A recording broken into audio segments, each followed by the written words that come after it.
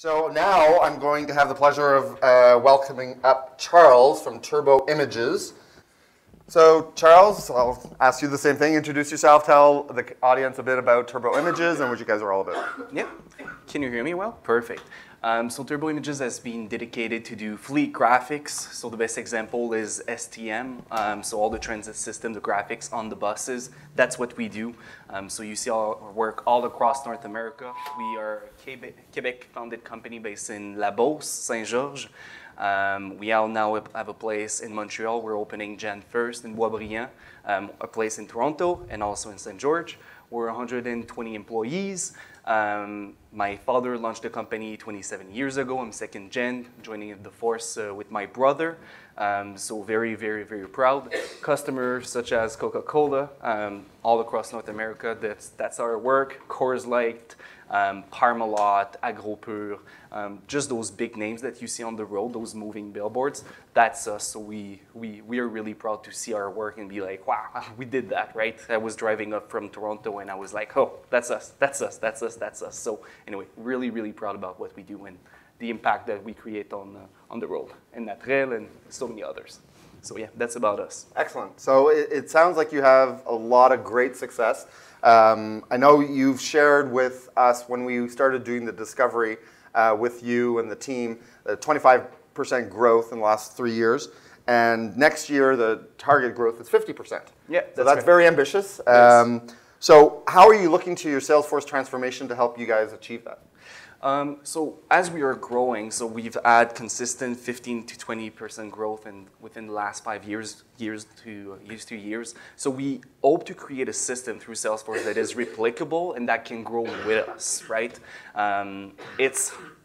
We used to be a human-driven company, so we had a lot of great people that were driving our company, but now we're trying to transition towards more a process-oriented company. So the process will help us grow as they are replicable, right? And we use SalesForce to do that. Excellent. Right? So I know also part of the challenge for SalesForce and us at the beginning was you were evaluating a lot of other systems. Yep. You were evaluating Zoho, Insightly, HubSpot, Microsoft. Yep. So what were the main factors that you were looking at in your decision? So a lot of them actually. User-friendly. We had all our sales rep test many different platforms, got us feedback from them. Price was obviously one of them as well. Also the potential in the future as we were growing, right? So at the end of the day, and to be fully honest with you, if we were to take a decision based on our current state a year ago, we were going with HubSpot. But at the end of the day, we thought 3 years down the road, HubSpot will be limiting us because of their features and all the potential they don't have. So we said, you know what, let's go in Ferrari rather than going with the Prius for now. Mm-hmm. So we just took on the Ferrari, and now we're all set for the next the 10 plus years, right? So we didn't want to change for a system and change again down the road in 3 years. So we went all in.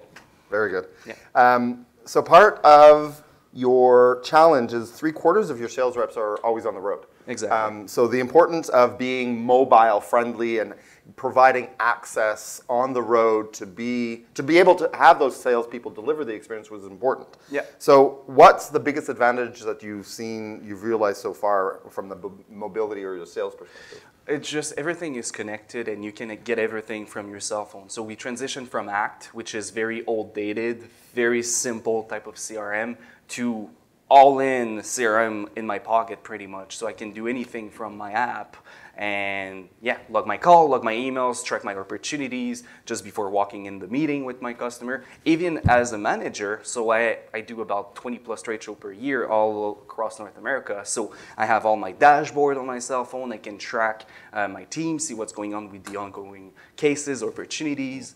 So it was just very, very easy to use the mobile transition for us. Yeah, it makes sense. Yeah, so you mentioned ACT. I remember ACT like back when I started in the IT world. So what's been the biggest impact from moving from an ACT type of environment to SalesForce? Everything. No, it's just such a big difference, right? When you look at SalesForce, the question is not if you can do it, is how you can do it, right? In ACT, it was, can you even do that, right? So anyway, it's limitless. So that's Night and day. what I do. Yeah, night and day. Yeah, pretty much. So again, part of the same question that I asked George is, what made you finally select us to help? Because we are not the only ones out there. So a few things. Pricing was fair. I'm not looking for the best option, cost-oriented. You were in the middle ground there. The people, so you came to the table very knowledgeable. Your expertise that you were bringing, we appreciated that. And yeah, we felt like we could trust you. And the word I was using, the thing we were looking for was a partnership, right? And we were looking partners, and you felt within our value set that we have at Turbos for selecting our partners, so that makes sense for us. And so far, after a year, no regrets. Perfect. Yeah. Thank you.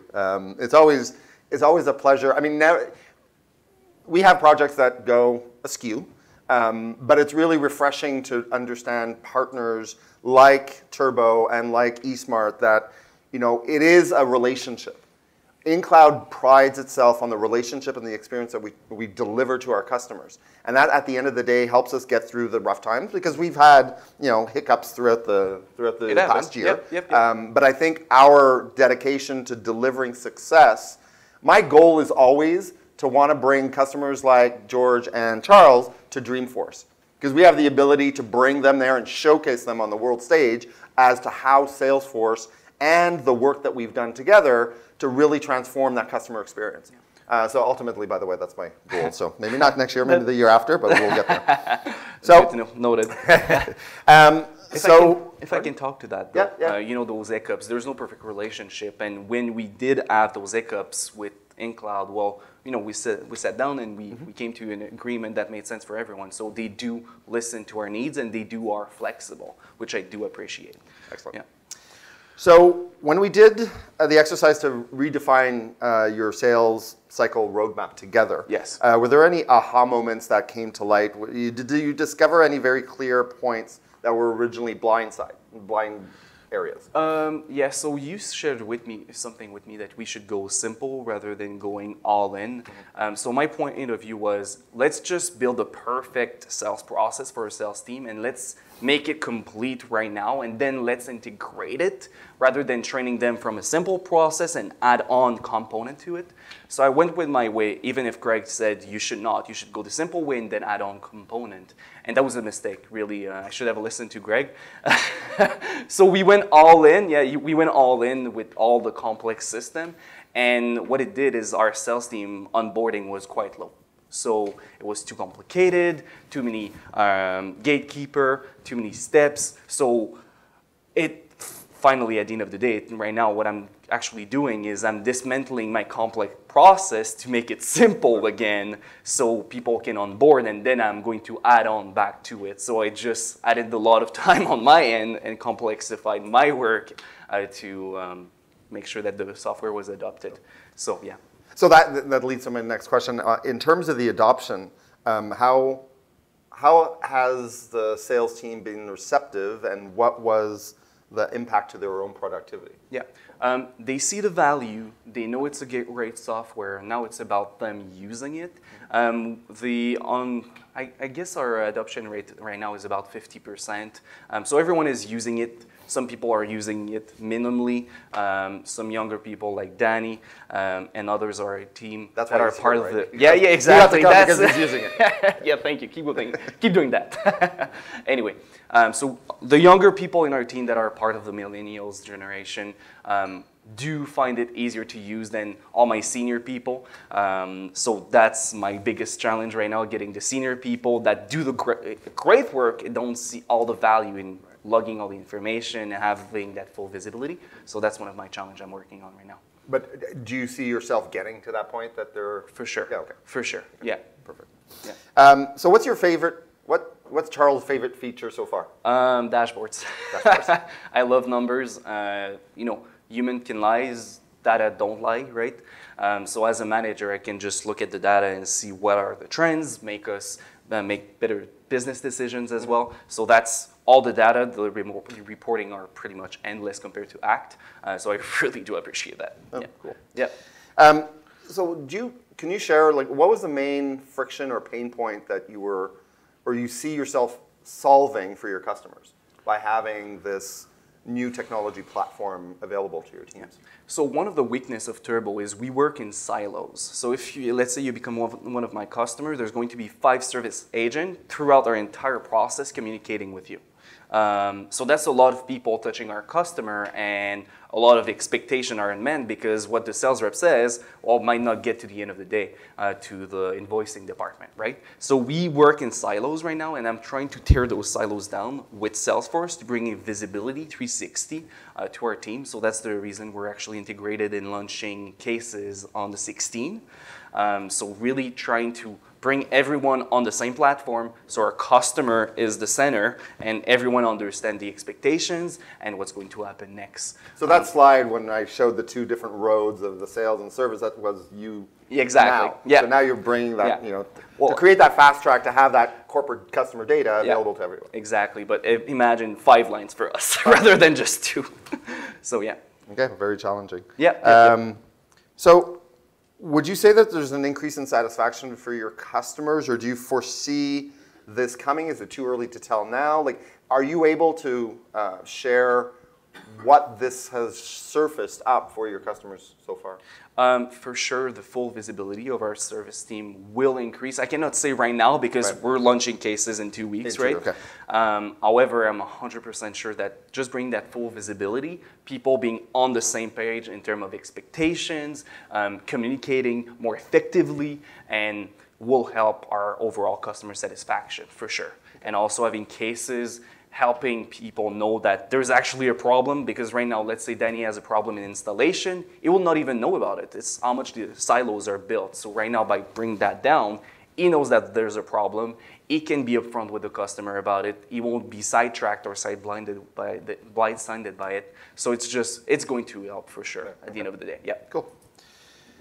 And having a commitment to seeing the value of what you've took a stand for in terms of transforming that customer experience is a big differentiator. If you go into saying, oh, this is not going to work, and obviously the intention that you bring into the project, and Charles and George are a perfect example of they're taking a stand that this will work, and using our services and our team to drive that definitely will bring the success. So part of the metrics, you talked about you loved numbers and you loved your dashboards. Yeah. What are some of the metrics of success that you feel right now focus on? Yeah, right now we're mostly focusing on the sales. So number of activities, for sure, that's a classic. Opportunities, the pipeline that is going for the next quarter and for the year. Yeah, those are the biggest ones for sure. Yeah, okay. And also we're going to add NPS soon, Net Promoter Score. So that'll be part of it for next year. Also tracking all the ROI coming from Pardot, so all the investment that we actually put in the digital, the campaigns, all of that. And all yep, that. so that's coming down the pipe too. And trying to understand, okay, we spend all that money, but is it actually working and help us make better decision, right? Okay. So this will be a great add-on from our marketing standpoint. So any last recommendations, tips, suggestions? Be careful, don't do this. What can you share with the folks that are thinking about jumping on? Yeah, first of all, listen to Greg. That would be the biggest one. Another quote that's going to go on the website. Baby steps. Don't underestimate training. Make sure you have influencers within your team that you can leverage to help you ease the change management process, because it is painful. Let's be honest here. So just use those leaders that you can have. So for one of my leaders is Danny. He has been using Salesforce forever, and he's a positive guy. So I know he can be in that team and speak the word and spread the word that it's a good thing, and I can leverage him with that. So make sure that you don't underestimate training. Baby steps. That would be the 2 main takeaways for everybody. Well, thank you very much. I appreciate your partnership again, and wish you all the best success for go live for cases in a couple of weeks. Yeah, thank you very much. Perfect. Thank you.